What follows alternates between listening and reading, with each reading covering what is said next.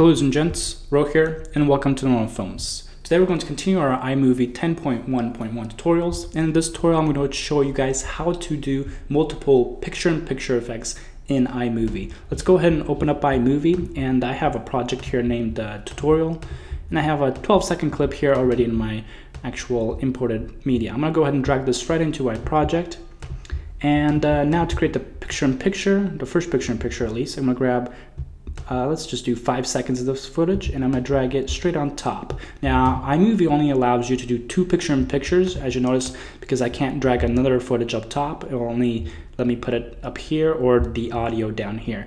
I just say I can set it by side, but I can't make another picture-in-picture. So the way you want to do this picture-in-picture is first move your play ahead right over the 2 clips, and go up here to the all the way to the left where it says video overlay settings.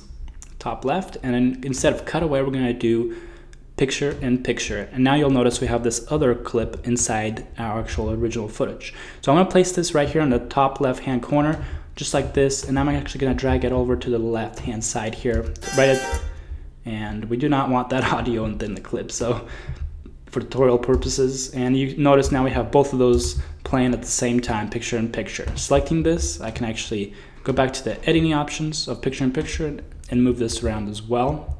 You can move it wherever you please, but I'm going to put it right here in the top left. Now I'm going to export this project, because in order to actually apply this, we're going to have to export it, and then I'm just going to do the lowest 720, next, and I'm going to save it to my desktop, name it tutorial, save, and it should go pretty quickly. Right here top right, you'll notice that it's exporting. Now once it's done exporting, you'll notice that you'll have the project right on your desktop.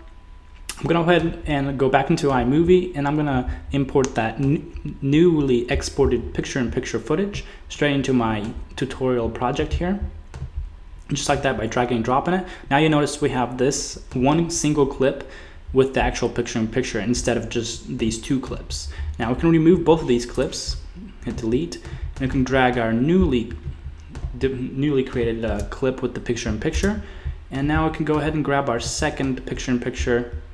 I've said that word several times, and I'm gonna lower the volume again and go up here to the overlay settings again, top left, and cutaway, not split screen. I'm gonna do picture-in-picture, and I'm gonna put it on the far right hand side. Now you'll notice that we have 2 picture-in-pictures within this actual project, playing on the left, the right, and our main footage as well. And that's the basics of how to do 2 picture-in-pictures within iMovie.